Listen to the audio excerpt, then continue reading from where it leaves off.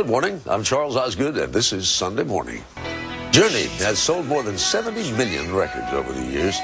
Now the band is hoping to make the journey back to the top of the charts. With the help of a new recruit, John Blackstone has a summer song.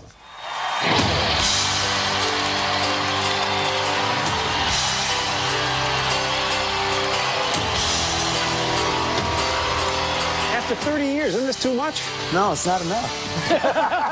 We keep looking for more, you know? They sound just like they did in their 1980s heyday. Same licks, same lyrics. But Journey is back with an unlikely lead singer they found in the Philippines.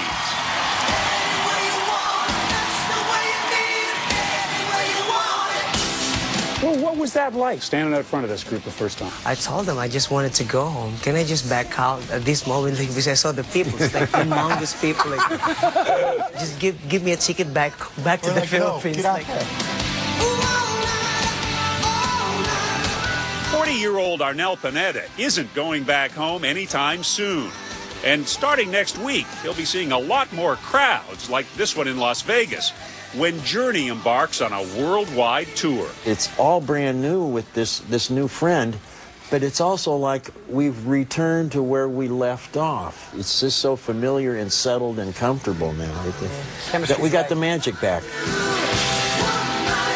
Bass player Ross Valerie remembers Journey in its stone-washed denim pin-up prime, selling out stadiums and scoring 8 multi-platinum albums.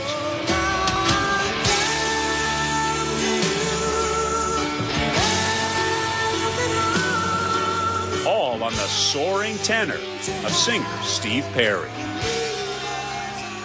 But when Perry needed a hip replacement in 1996, the band says it waited well over a year for him to have surgery. When he didn't, they replaced him. A split that remains painful, says founding member Neil Sean. I've been trying to call him for a long time and just does not want to speak. And so we go through channels. We have to go through attorneys, which is really a drag.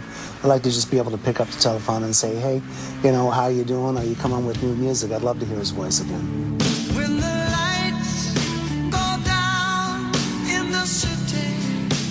And Journey's fans treasured Perry's voice too. The two other lead singers who joined the band in the past decade never captured the Perry magic. I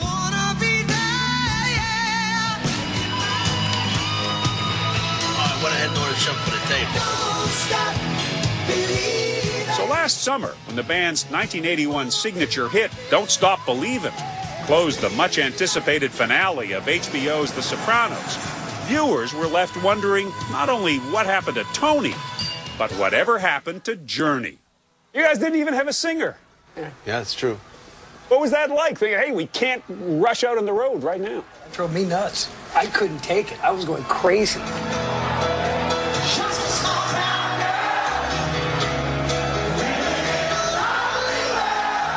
They couldn't hit the road, but in desperation, Neil Sean hit the information superhighway, searching for a voice that could take Journey into the future by doing justice to its past. What I was looking for, and I think what we were looking for, was the legacy sound. It's a tenor voice, you know, with soul and emotion and able to sing a ballad. Where did he find that voice? On YouTube. After 2 days of surfing, he stumbled on a video of Arnel Pineda singing with The Zoo, a cover band in the Philippines, mimicking everybody from Sting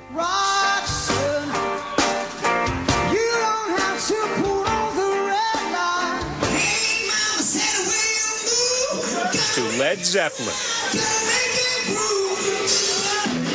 But when he did Journey, it was a revelation.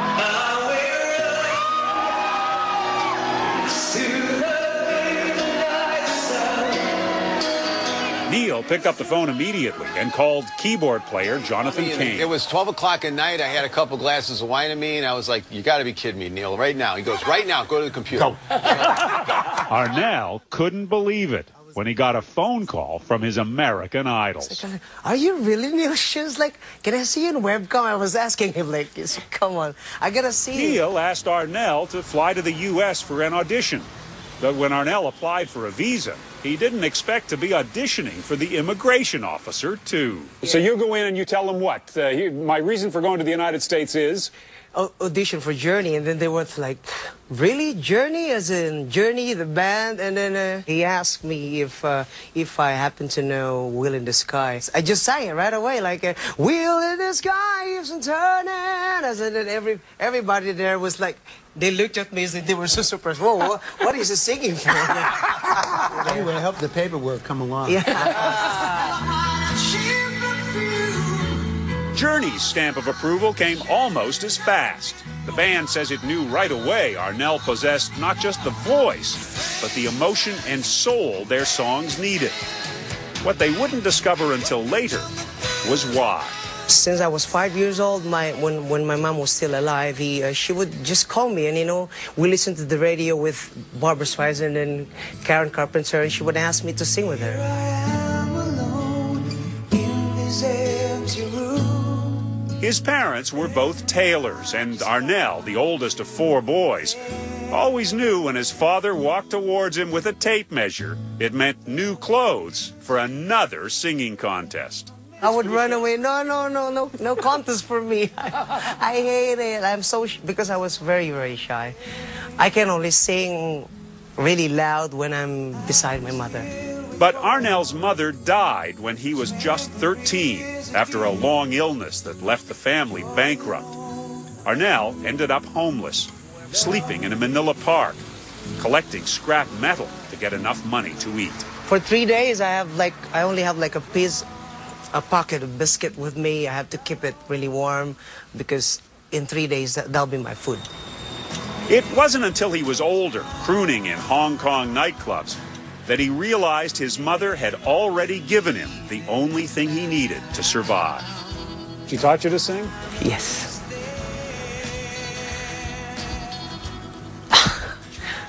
I think it's her voice that carried me all through this pain that I've gone through, and she'll always be my biggest influence. She taught me how to fight the world. When it's just not too kind on you.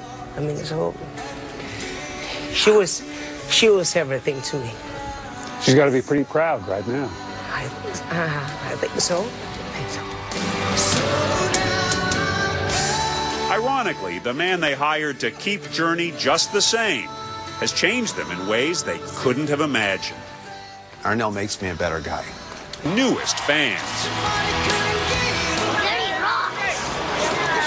How hardcore fans receive this new Journey remains to be seen, especially those for whom Steve Perry will always be the voice. He set the bar. He's left us with a very highly valued legacy of music, and the way I think we all feel now is we have someone to honor that with. And their Filipino frontman is not just singing those Journey songs, he's living them. Just don't give up. I mean, don't stop believing. Amen.